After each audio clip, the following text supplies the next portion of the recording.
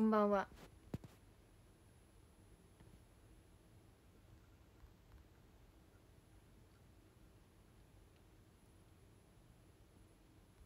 おつにじみんなおつにじだ今日。あ、こんばんはいた。こんばんは。なにこれ、花火ありがとう。ギフトが変わった、ありがとうございます。前髪いい感じ、ありがとう。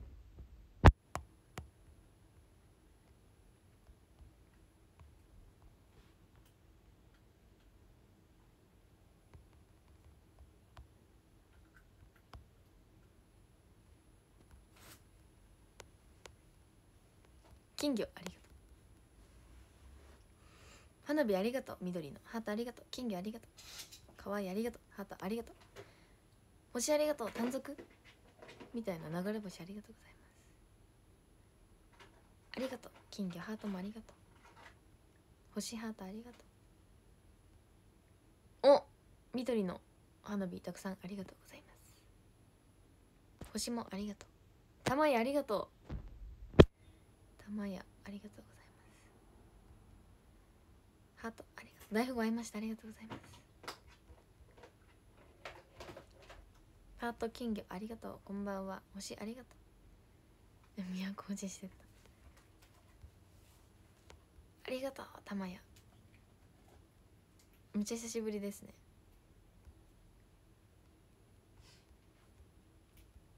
金魚ありがとう。レインボースターありがとう。たくさん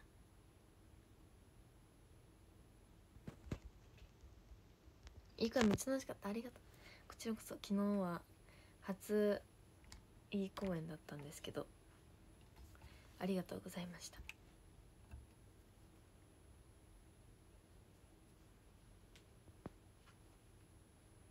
ハートありがとう。金魚星ありがとう。ハートありがとう。そう、初だったんですけどめっちゃ楽しかったし最高でした。金魚ありがとう。どすこいさんありがとう。金魚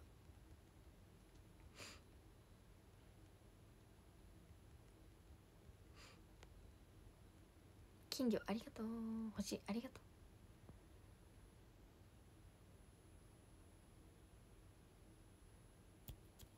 う。うん、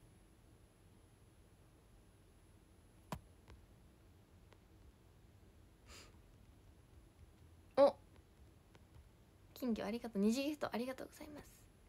虹ありがとう。大富豪ありがとう。そっか。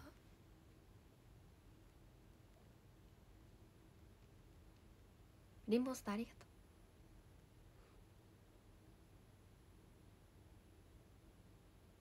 う。シュッとしてる？嘘。タコありがとう。花火タコありがとう。菅原推し新規さんありがとう。金魚大富豪、皆さんここ見押しにしてやりましょうね。今日たまたま昼間っていうかやってたんですけど、大富豪そしたら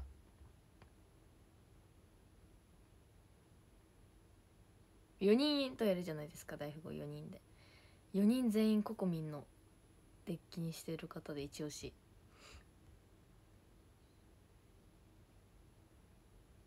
金魚ありがとう。楽しかったです、とても。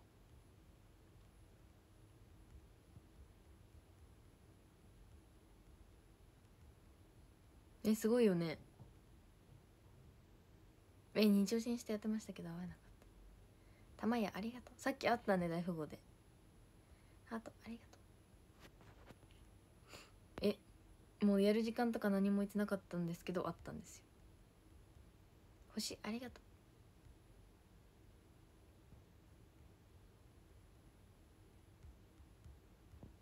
う。12期合わない？ここみんなカードの出し方うまい。カードよくわかんなくて適当に出してるんですけど、やっと会えたね、こんばんは。偶然会ったね。今メール来た。よかったです。金魚ありがとう。国民推しモバメ来た。やった。モバメってみんな通知で来るの？星ありがとうございます。だるまありがとう。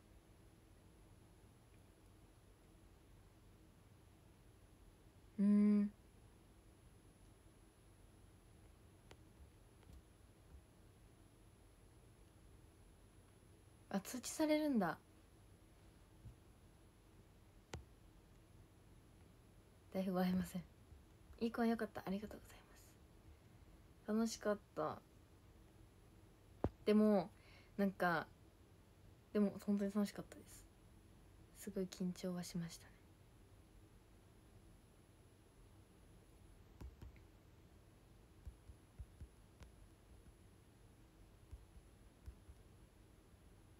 かほさん、佐藤かほさん、めっちゃなんかもうお姉さんを感じました。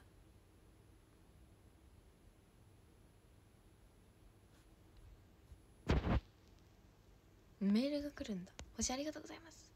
花火見たいな。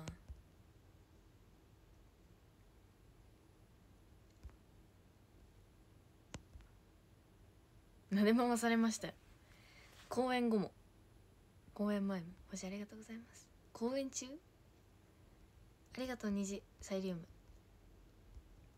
ハトありがとうございます。可愛かったです。皆さんありがとう。星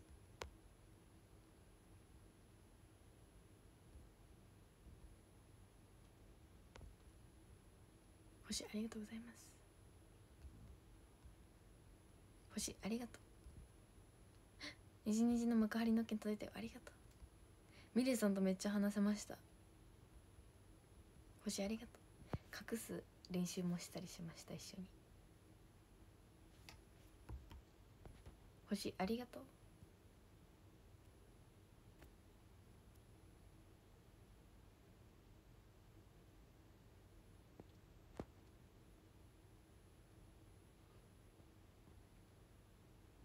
うちもアーカイブ見ました今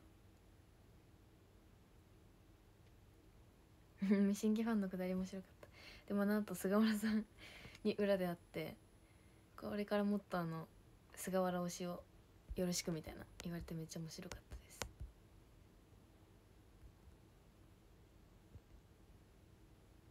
レインボースターありがとう。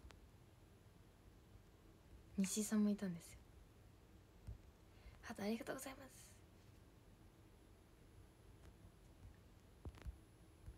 好きになりました。ありがとう。レインボースターありがとう。たくさんありがとう。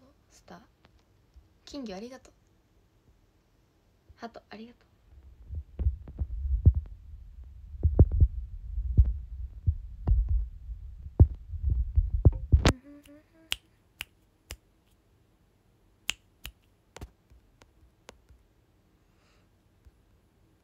う。あ、虹かき氷誰もありがとう。初見です。こんにちは。衣装も似合っていたしありがとう。誰もありがとう。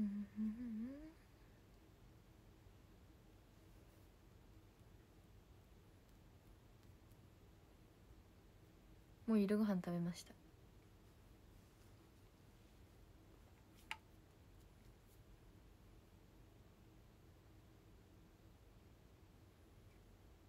衣装似合ってて可愛かったよ。ありがとうございます。金魚ありがとう。ハートありがとう。聞くだけ参加します。気をつけて。可愛すぎて泣いてる。ありがとうございます。カニ食べた。星ありがとう。今日はめっちゃ寝たんですよね。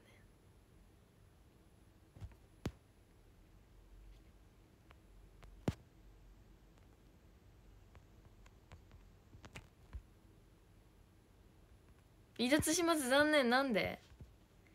そうで今日はたくさん寝たんですよ。起きたのはもう午後でした。飼いにゃん散歩時です。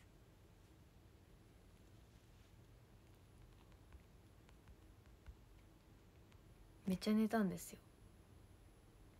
で起きるのも遅かって、そ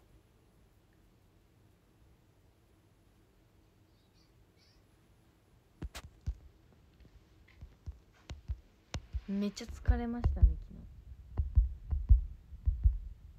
ありがとうキング。でもなんか久しぶりになんか寝たい時間まで寝れたって感じでした今日は。満足するぐらいまで寝れました今日久しぶりに。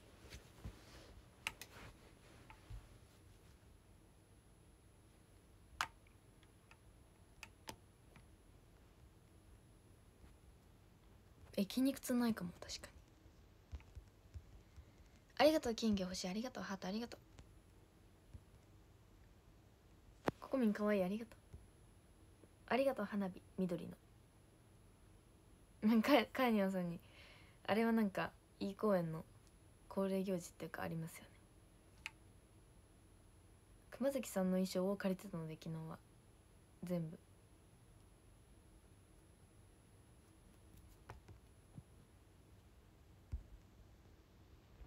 うるうるしてた。こんばんは。お面倒の中身ね。夢見てないな。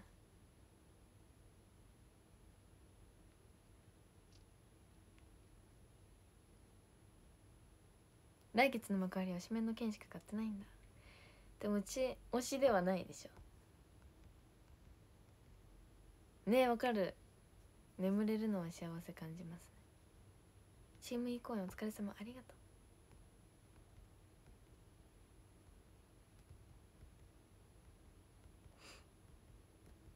ありがとう緑の花火たくさんありがとうございます。たまやありがとう。花火いいな。前のめりのところつってた。マジか。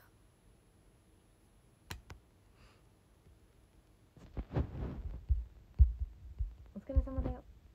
ありがとう。花火赤のたくさんありがとうございます。赤花火22日制服飲み行くよ、待ってます。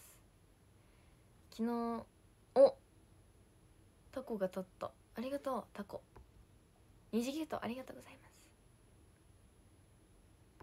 ハートありがとう。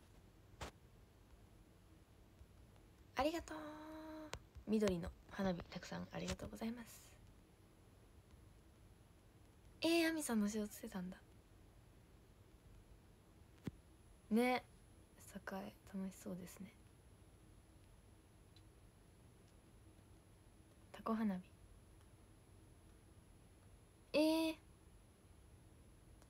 マジ24も外れたのか。確かにルカさんの写真送りました。ちなみに今日の夕方メール。ハートありがとうございます。タコありがとう。金魚ありがとう。昨日のいい公園入った方ってどれくらいいますか。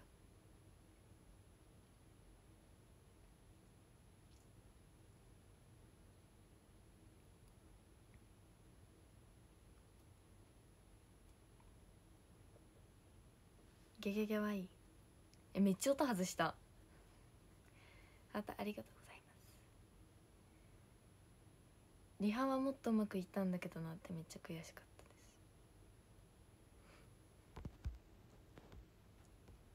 す。ハートありがとう。入ったよ。気持ち悪い劇場に。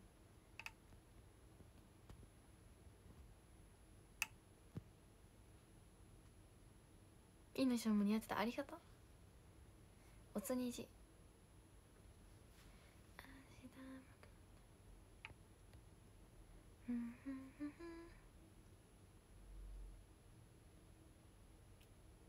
まだ語らない。ありがとう。ラブレター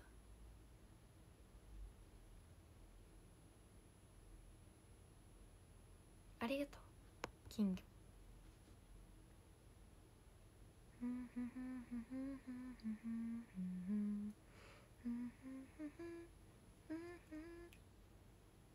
頑張ります。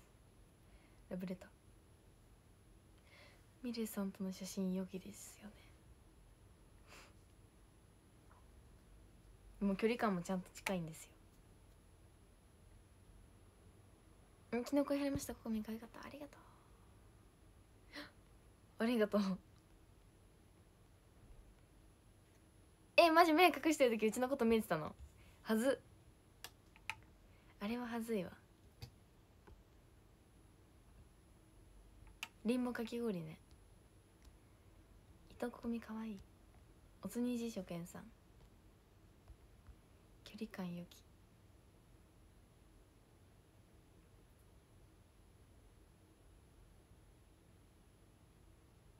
強がり。おつにじ。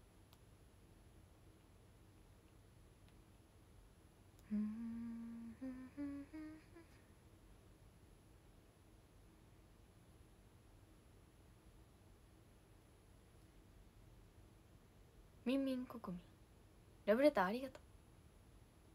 今日はいいお米の日らしいので皆さんお米を食べましょう。結婚してありがとう。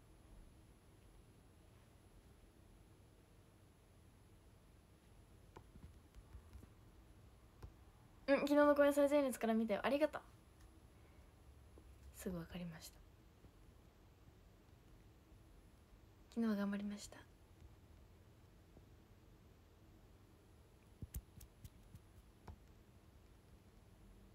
今日米食べな。今米食べてる。いいね。パン買ってきちゃった。カレーいいね。ハートありがとう。見たよ X。 お昼ご飯お米が売ってない。お昼お寿司いいね。米不足なのか。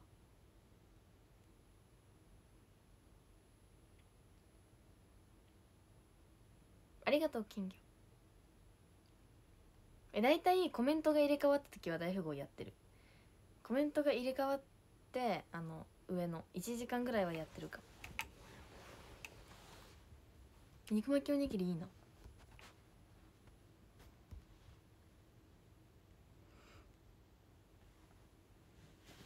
昼いなり寿司。ことよろ。今ことよろですね。ちなみに下半期よろしくみたいな。あと4ヶ月で今年終わっちゃうらしいですよ。でも早退します。なんで。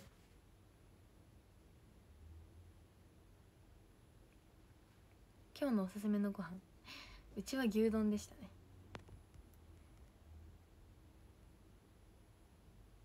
ガリガリ君あと4ヶ月で今年終わっちゃう。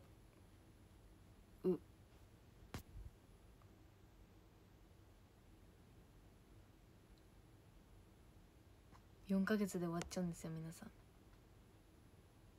どうしよう。でも誕生日だ。やった。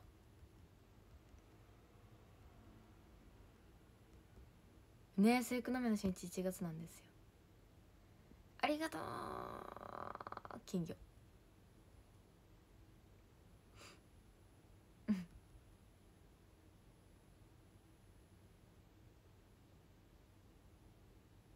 ありがとう星。誰もありがとう。早い今年マジで。あともうすぐで誕生日。誰もありがとう。そうもうすぐお披露目から1年経つんですよ。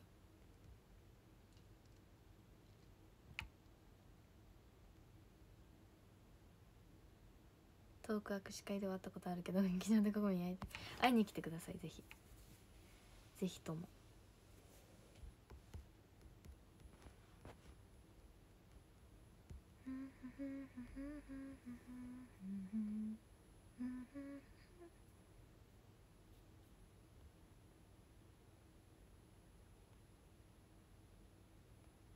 星ありがとう。ハートありがとうね。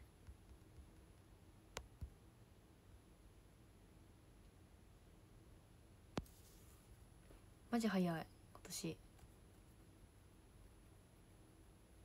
金魚ハートありがとう。上半期夏っぽいことしてないですよね。ハートありがとう。夏っぽいことしたいな。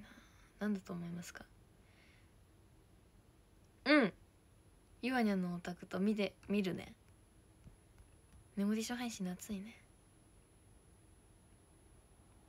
そんな感じだね。引っ越し先探してるかも。去年の今頃。星ありがとう。スイカ割り。夏花火みたい。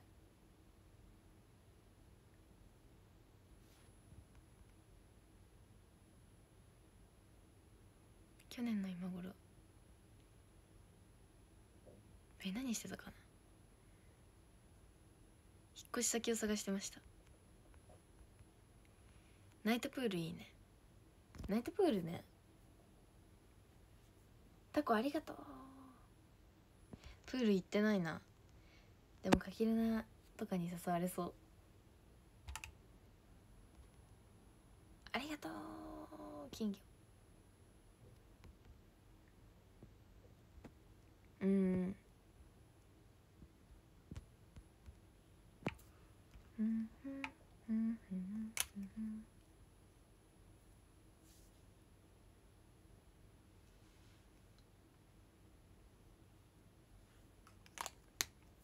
でもどの先輩もなんか良さがあって、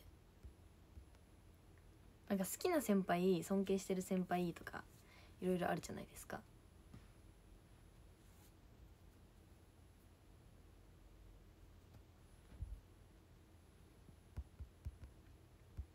かわいいありがと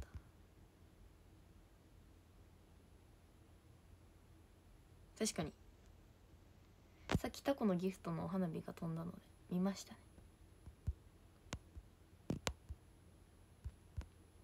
クマだ。かわいいありがとう。クマ、このクマめっちゃ好きなんですよね。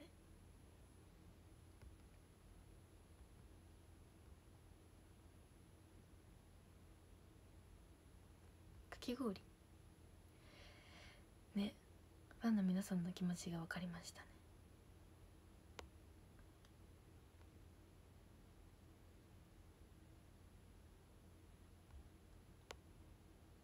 そうですね、ありますいろいろ。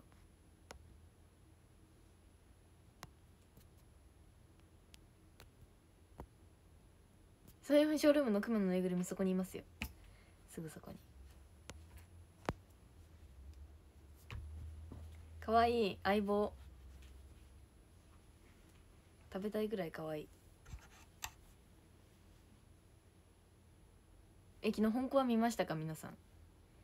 本当にあったかい話。うちは昨日は家に着いたのが何時だったっけ。9時10時。でも昨日は17時開演だったので結構早かったんですよ。で先輩たちも「早く帰れる」って言ってて、うちも早く帰れたの昨日は。で家に着いて本コアがギリ始まっちゃってたんですけど見ました。可愛すぎる。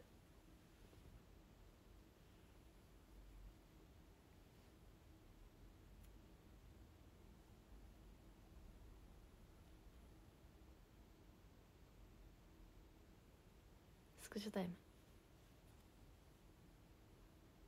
皆さんと勝ち取ったクマ。そうなんですよ。あ、落ちちゃったクマが変なところに落ちちゃった。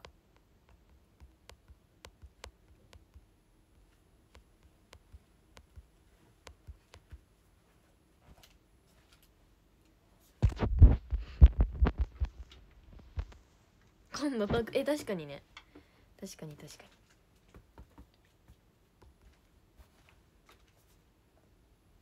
うん。MBC のやつ怖かった。激怖。でもうちおばあちゃん家に本当にあった怖い話をの DVD があるんですけど、それをちっちゃい頃から見まくってて、2000何年とかのめっちゃ怖くて、それでも鍛え上げられたので、そう17時開演だったんですよ昨日は。ありがたいことに、本当にありがたいです。出演できる機会があって。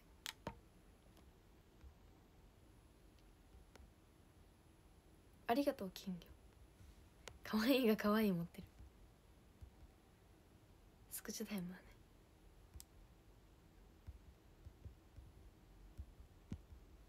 くまった。ハートありがとう。かわいいありがとう。そうガチ勢だったんですよね。チキンまだ行ったことないんです、あんまり。バラありがとう。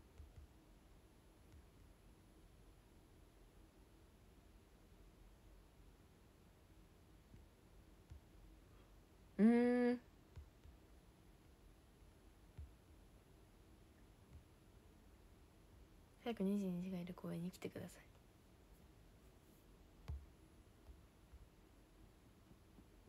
ホラー映画ね。全然見ますよ。何でも見るんですよ、うち映画。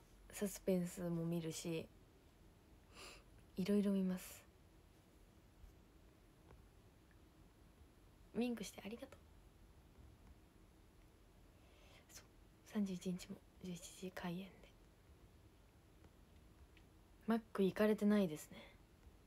星ありがと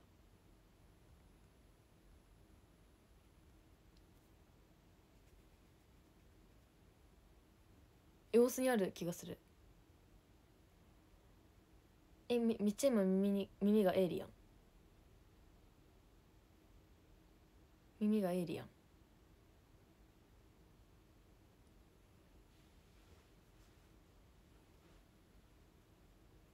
おすすめの映画なんだろう。何かな。皆さんあります？なんかおすすめのドラマとか映画。ハートありがとう。こっちの耳だけエイリアンなんですよね。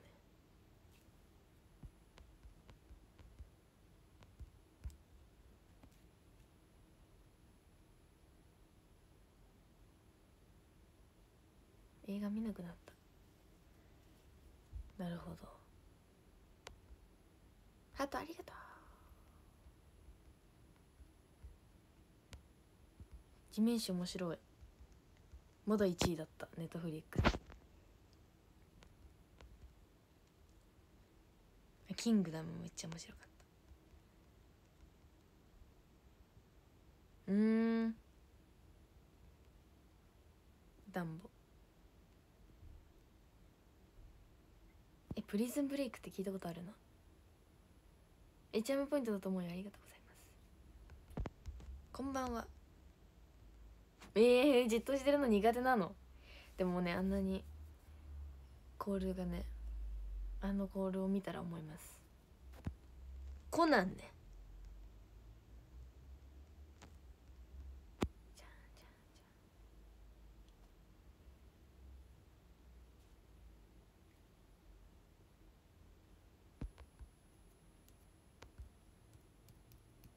アリスのなんとかあった気がするね。それじゃないか。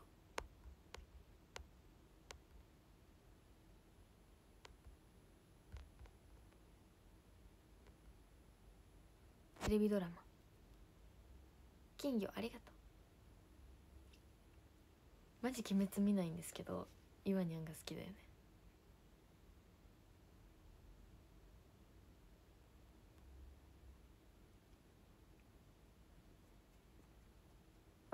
聞いたことあるかも。ここ見汗かく方なのかな。ジブリはめっちゃ見ますね。星ありがとう。バラありがとう。音符ありがとう。花火ありがとう。赤の鬼滅面白い。なんか1話だけ見たんですよね。でも意外と怖くて、意外と怖かった。グロかったって感じ。でもアニメとか全然見れなくて最初の5分とかでやめちゃうんですけど、鬼滅は最後まで見てました。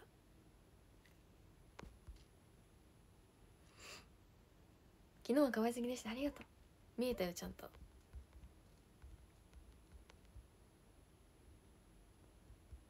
君たちはどう生きるかはお姉ちゃんがめっちゃハマって3回ぐらい見に行ってました。キングダムいいね。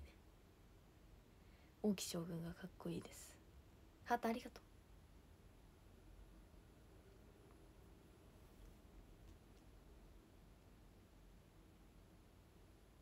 サマーウォー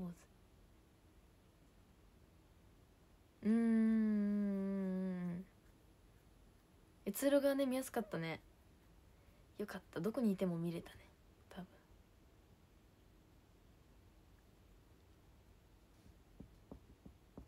分。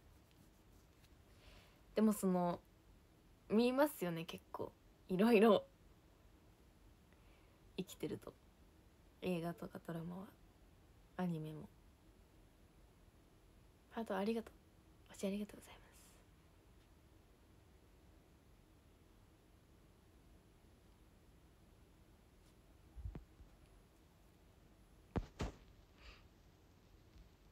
生きてるのいろいろありますよね。見るものが行くところがあるので気になりますけど、ありがとうございます。来てくれて。そう、死んだら見れないので今のうちにたくさん見ましょう。マジうちめっちゃ見てんの。ドラマとか映画、ネトフリとかプライムビデオの。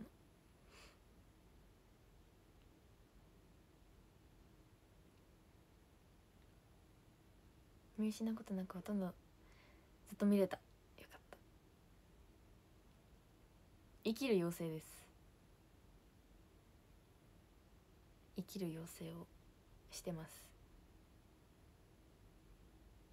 こんばんは。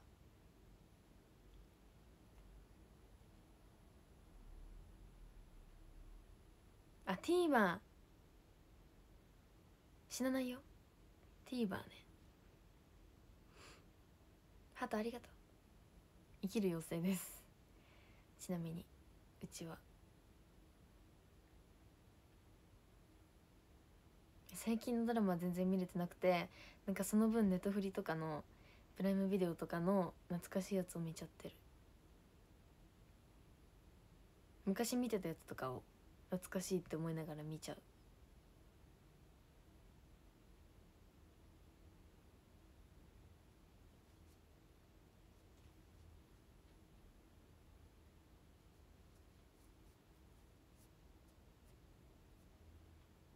ココハ、うちがなんか面白いネットフリのドラマとか作品を見つけたらココハに言うんですよ。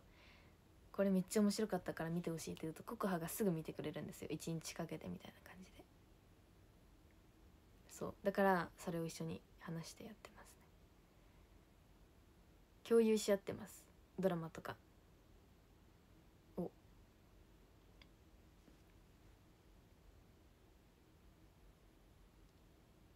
でも語れるの楽しそうで楽しいよね。一緒に共有して。今日から俺はうちも見たよ。てか見てたよ Hulu で。映画も見たし、映画は映画館で見たんですけど、プライムビデオでやってるんですけど、今日から俺はがそれはもう5回ぐらい見ました夏休みの自由研究はないですね。生きるのよここみ。マジでめっちゃね、それが楽しいんですよね、共有し合うのが。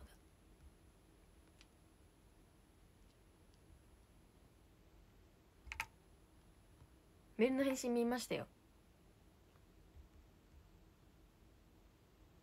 怖い系も映画は見るかも。今日俺は今井派。なるほどね。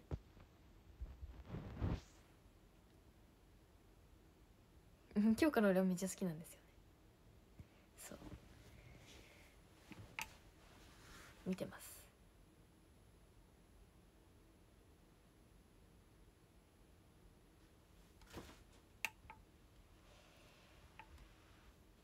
見てます。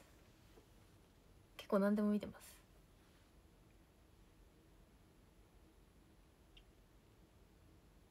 怖い系の映画なんだろ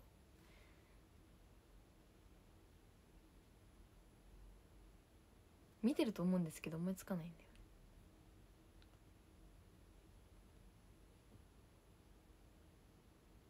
今日から俺はどのキャラが好き？先生ですね。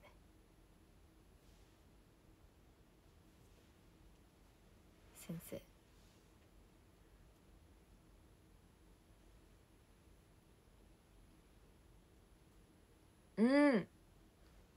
髪長いですね。一コア系もめっちゃ好き。一コア系見たいんですよね。ね、昔めっちゃ便利じゃない？昔見てたドラマが録画してないと見れなかったじゃん。今日から俺はめっちゃ面白いので皆さん見てください。すいません、今日から俺はめっちゃ面白いので見てください。すみません。ありがとう。欲しい。助かる。ありがとう金魚。チャッキー系はないな。外国系はお姉ちゃんが見るんですけど、それを一緒に見てるって感じです。すみません。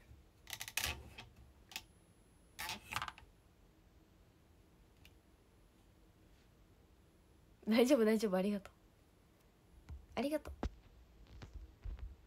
リンボースターじゃなくてレインボーサイリウム。それな龍が如くのドラマが始まるんですよ。それはなんかもう1年半ぐらい前から言われてたんよね確か。全然されないなって思って。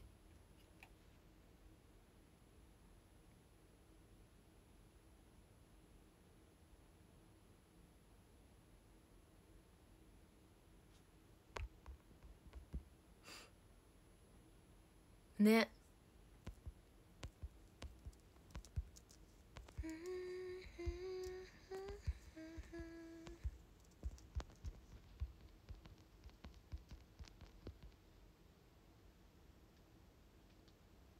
ジブリも見ますね。龍が如く楽しみ。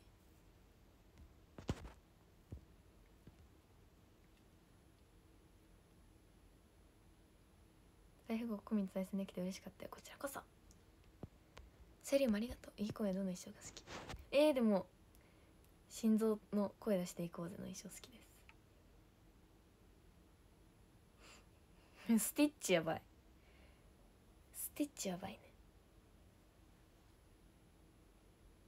ジブリ何が好き？ハートありがとう。何かな。千と千尋は見まくってるし、思い出のマーニー好きですね。でマリエッティも好きだし。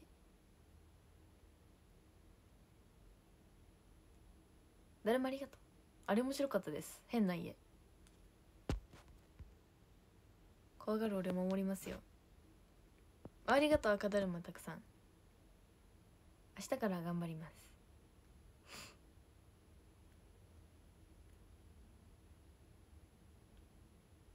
ルーズコントロール長ズボンです。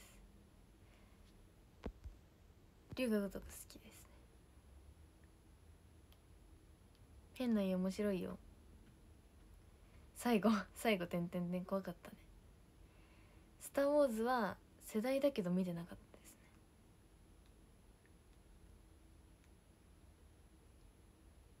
たですね。龍が如くね、過去にもちょこちょこドラマ化されてるんですよ。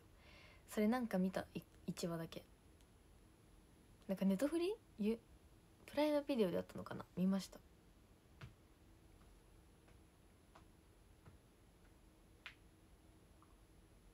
ありがとうサイリウ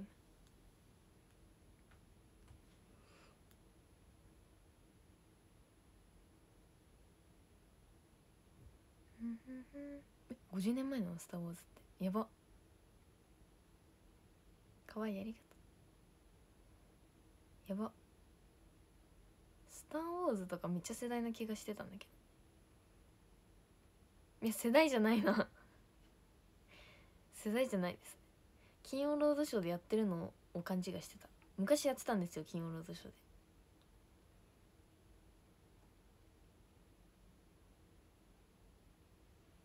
それと勘違いしてました。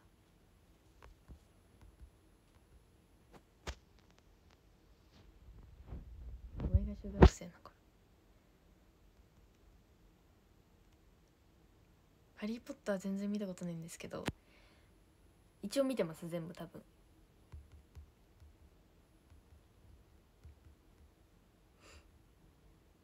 金曜ロードショーで出てたよね。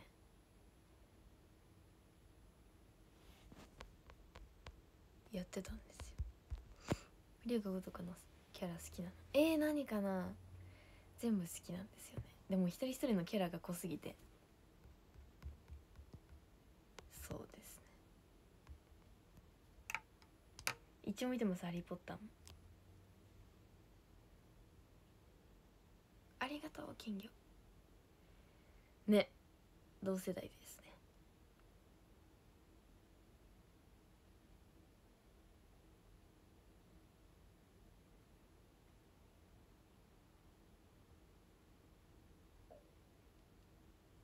金魚じゃなくて星、ありがとう。スパイダーマンを見たことないな。ハト、ありがとう。ディズニーっていうか何かな見たことあんの。急に目を細くするのはあくびを抑えてます。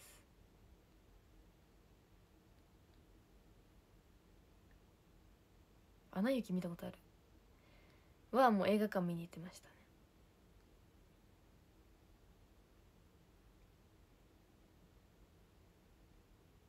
星、ありがと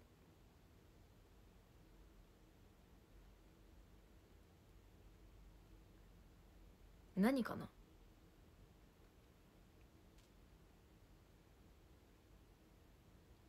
アナ雪は大好き。ラプンツェルも大好きで見てました。めっちゃもう大量に。曲もセリフ完コピぐらい見てたラプンツェルはセリフを完コピしてましたね。君の名はもう見ました。すずめの戸締まりも見ました。天気の子も見ました。あとこの前ハナナンと話したんですけど、なんだっけ、死刑に至る病とか犬鳴村シリーズ、牛首村とかもう面白いって話してました、ハナナンと一緒に。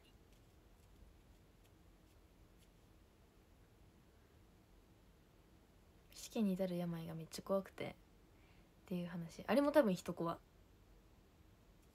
気がしますね。ホラーゲーム、ホラー映画の中の。そう、安倍貞夫さんですね。美女と野獣やばいよね、あれはいいねよね。アトラクションもまず好きだしね。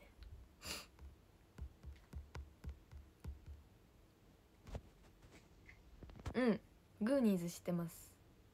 グーニーズはお姉ちゃんが大好きで、確かめっちゃ見てる気がする。いやめっちゃ見てるてかめっちゃ見た、自分も。グーニーズ懐かしい。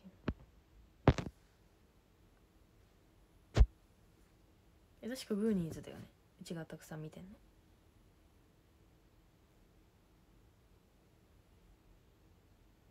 テリファーとかも見てましたね。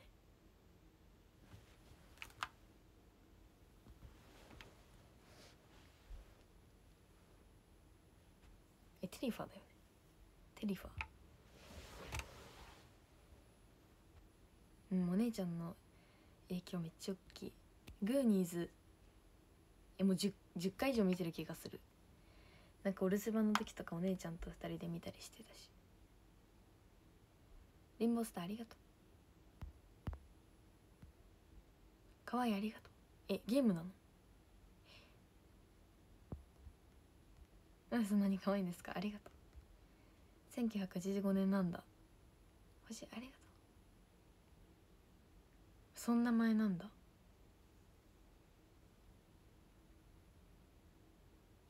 あ、そう、固めのこうやってつけた方がいるやつ、海賊みたいなミニオンズ。そう、多分それだよね。うん、それ。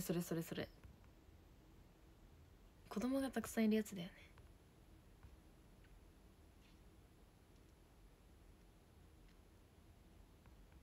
ゲームなんだ。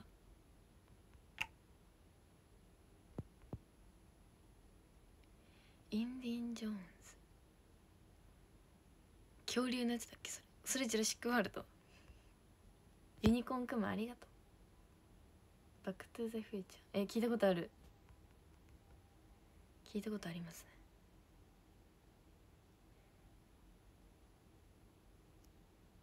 ターミネーターも聞いたことある。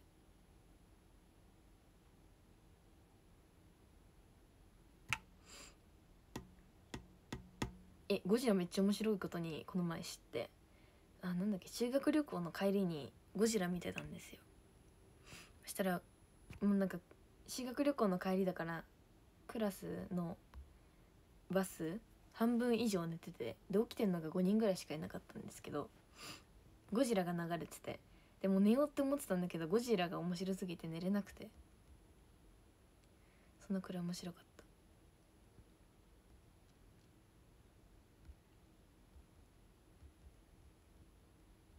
金魚ハートありがとう。リンボスターありがとう。ハートありがとう。マジ睡眠よりゴジラだった。ハートありがとう。ココミは過去か未来？未来。いや、未来。今は未来ですね。ハートありがとう。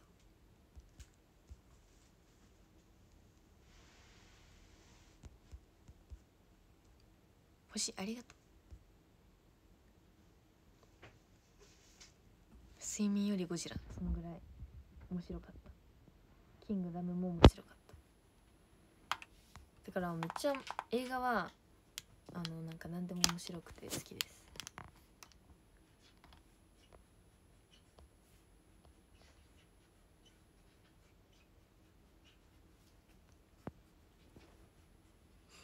22時の配信見れて幸せはありがとう。本当に思ってるか分かりませんけど、ココミンのアバターです、このカエルは。ハートありがとう。いい声良かったです、ありがとうございま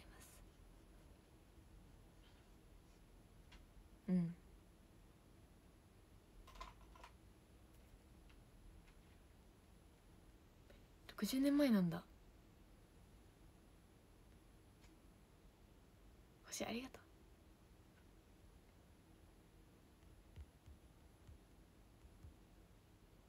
金魚ありがとう。ハートありがと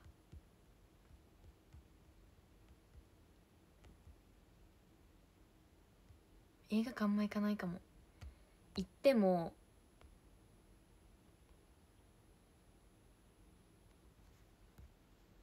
本当に見たい映画がないといかない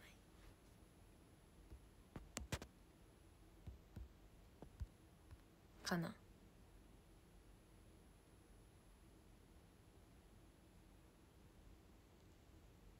星ありがとう。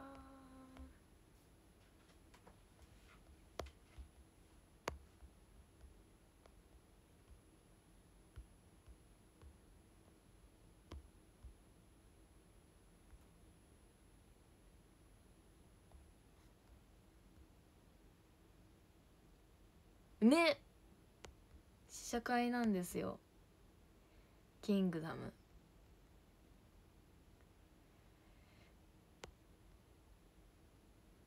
ゴジラ見ていいよ。そうだから試写会の仕事がなかったら多分キングダムハマらずに人生終わってました。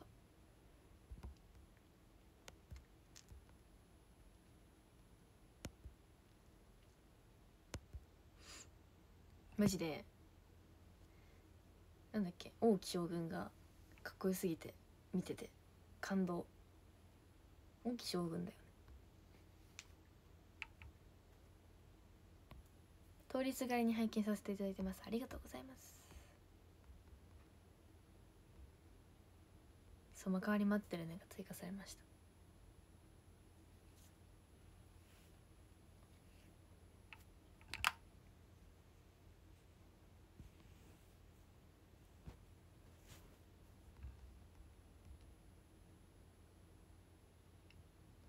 幕張行くよ、待ってます。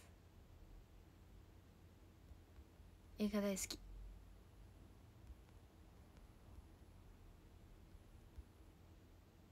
ポップコーン食べたい。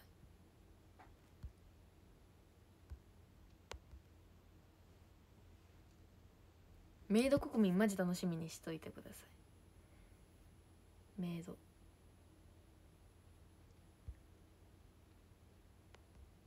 キャラメル味が好きです。おつにじ初見さん、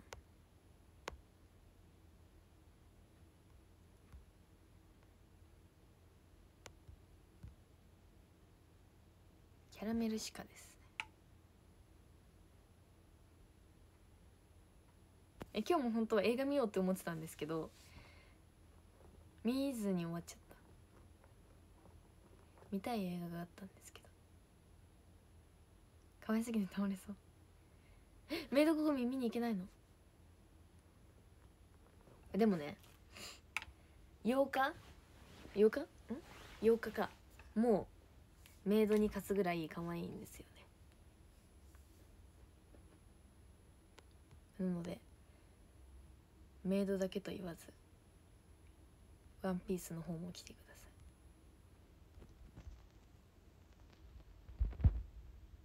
花火大会行ってないんですよ。ハートありがとう。だから8日も来てね。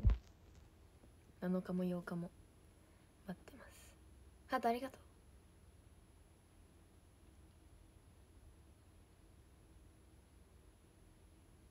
日焼け止め最近塗り始めました。ワンピースだとこれまた楽しみと言ってます。こう言っておりますのでお楽しみにしてください。日曜しか行けなくて泣いてる。なんで？お8日も行くことにしました。ありがと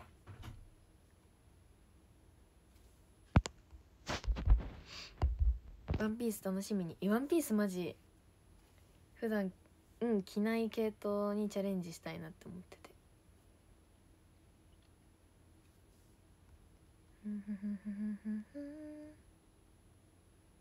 ミレイさんとのツーショットが嬉しくて泣きました。ミレイさんが可愛すぎて隣に並ぶのが恥ずかしいぐらいなんですけど、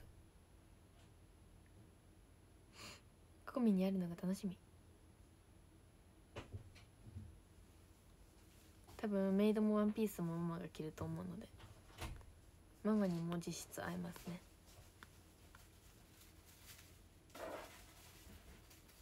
日焼け止め塗ったのいいね。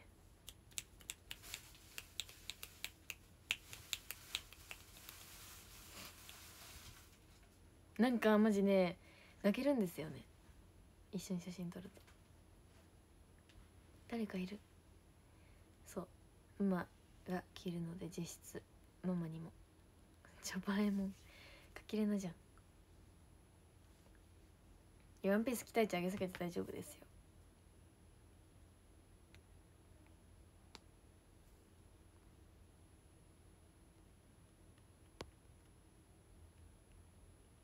めっちゃよかったよ。ありがとうございます。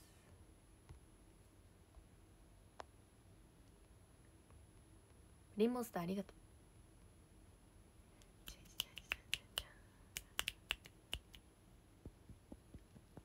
そうまだ皆さんの前に公開してない先輩方とのツーショットもあるのでお楽しみに。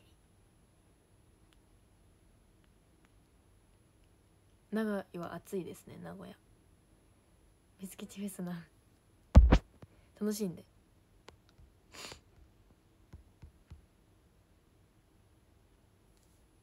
楽しみに。メールが多いかな多分。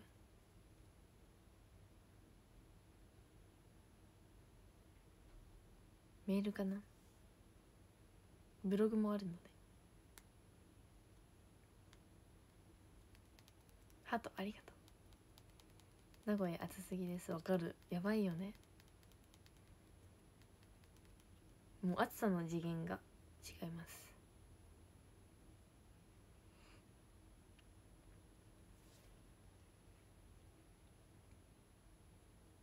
ハートありがとう。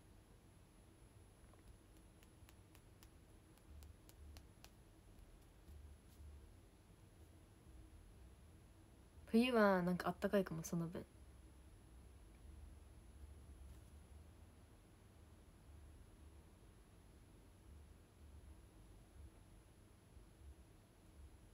今年の名古屋特に安いんだ。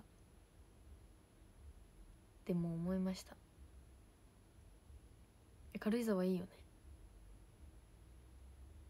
ありがとう金魚。お祭り行きたいな。綿あめ食べたすぎてやばい。綿あめの多分うち好きな食べ物ランキングに綿あめは多分20位以内には入ってるんですよ。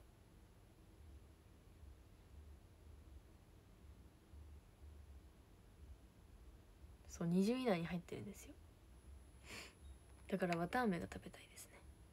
ハートありがとう。バラありがとうございます。わかる。もうさ、外に出たくないよね。危険な暑さです。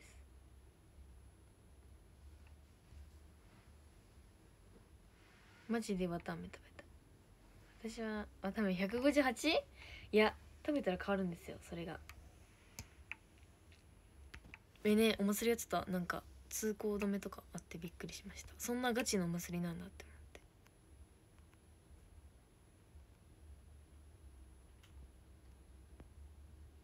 お祭りのあたりで好きなの綿あめあったら絶対食べる。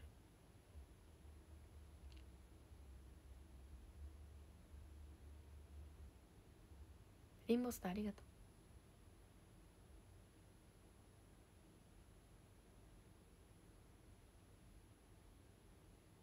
リンゴ飴、いちご飴もいいね。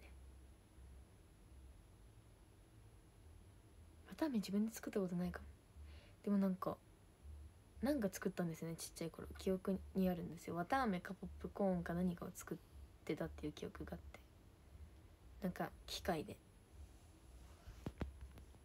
何か思いつかないんですけど、なんか作ってた記憶があるんですよ。ベビーカステラいいね。でもあれさ、出来たてが美味しい。結婚してありがとう。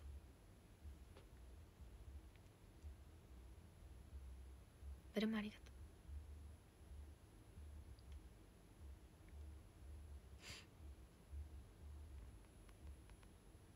綺麗な黒髪ありがとうございます。ポップコーンの機械流行ったよね。平成いいよね。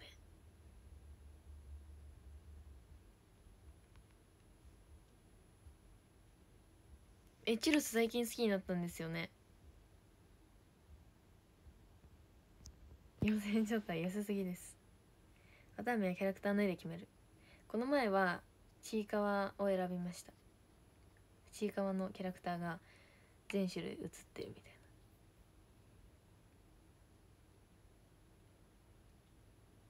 たいな。屋台いいよね。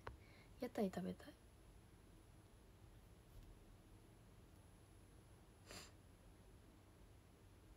夢の国でもチュロス食べたいなって感じ。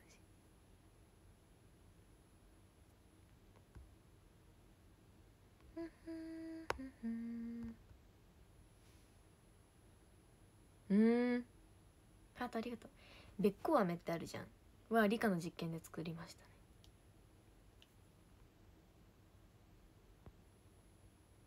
でもそれは中3の夏に作ったんですよ、の理科の授業でね。でもうちマジ教室でマスクを外せない人だったの。恥ずかしくてっていうかなんか嫌でマスクを取れない人で、授業中にべっこう飴作ったけどマスク取るのが嫌で友達にあげちゃったんですよね。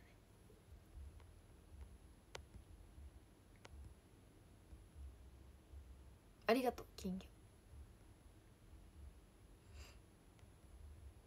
べっこ飴大好きなのに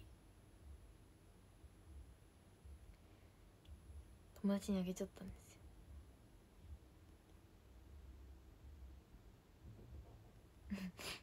税金10倍でいいと思います。だから多分うちの顔を知らない同級生めっちゃいたと思うんですよね。だから多分びっくりしてると思う。今こんな普通に顔を公開してて、周りからしたら。だからそんなこともあったんです。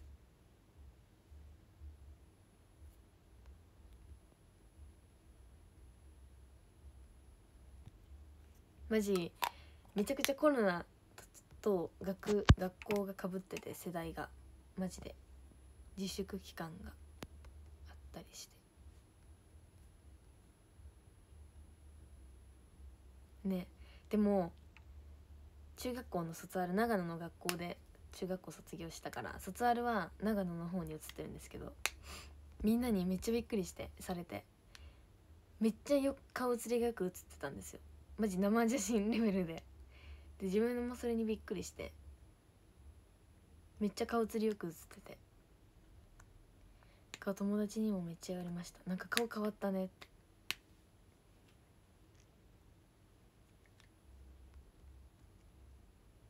うん、マジ分散登校とかあった。出席番号1番から10番で、1番から15番で15番から35番みたいな。ギリギリ戻ってありがとう。修学旅行は東京だったけど長野になりました。ありがとう。タコ花火ありがとう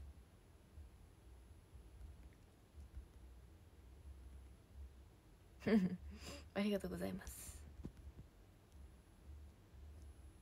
そう、今日メイクしたんですよ、久しぶりに配信で。ありがとう。二次ギフト。分散投稿やばいよね。卒アル生写真化しよう。でも本当にそれぐらい写りが良くて、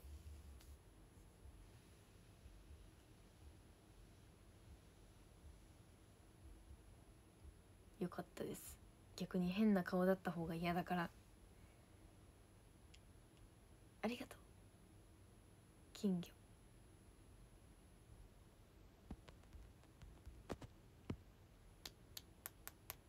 うん、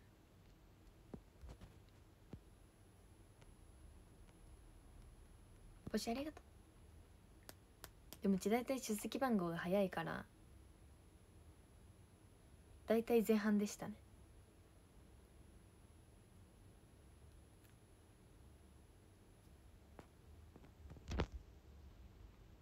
卒アルにサイン、なんか寄せ書きってあるじゃん、卒アルのなんかさ、あれ全然書いてもらえなくて、自分からグーグーいかないから。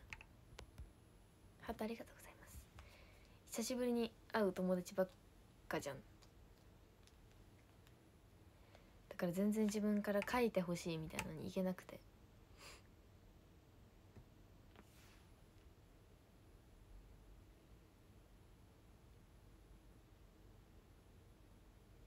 多分さ、クラスの子からしてもさ、名古屋に転校して卒業式だけ戻ってきたじゃん自分が。でもさ、そのちょっと多分気まずいじゃん、話しかけるのも。だからあんまりみんな気まずそうにしてたからさ、だから書いたの3人とか5人35人ぐらいいるんですけど、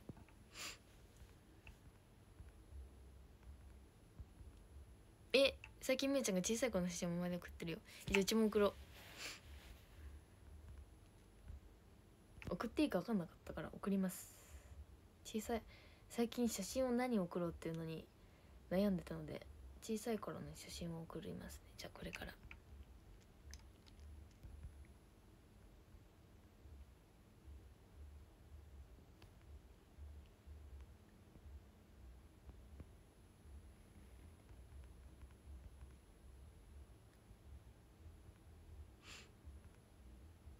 卒業式だけ戻ってくるのやばさだよね。みんな絶対びっくりしたよね、なんか急に戻ってきて。今日はお米の日です。金魚ありがとう。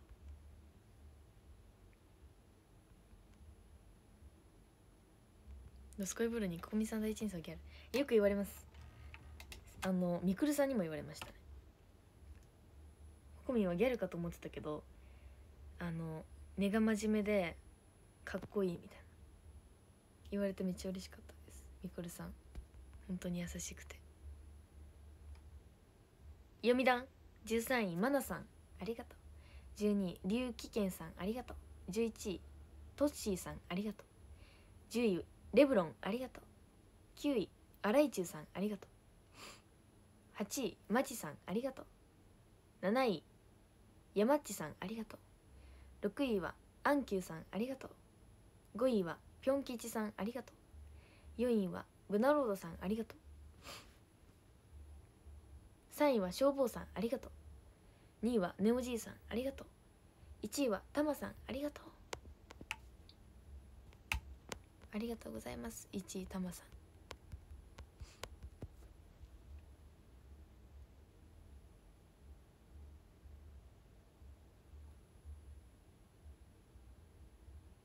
ありがとうございました。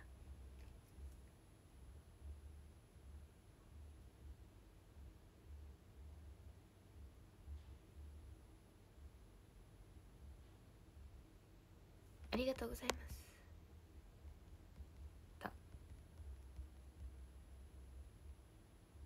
でしょ、みくるさんチロルチョコくれたって、それちょっと送ってたでしょ。よかった、送ってくださいって話してたんですよ。よかった、送ってくださってて本当にかわいい。ありがとう。なんか寝ても寝ても眠いので今日も寝れそうですね。明日から長野行ってきます。なんで、なぜ。ありがとう、たくさん長時間久しぶりにできたお話できたし。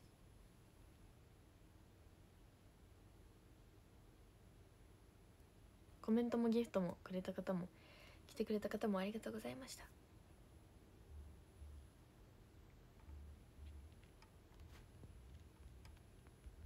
親虹頑張ろうね、みんなこれからも。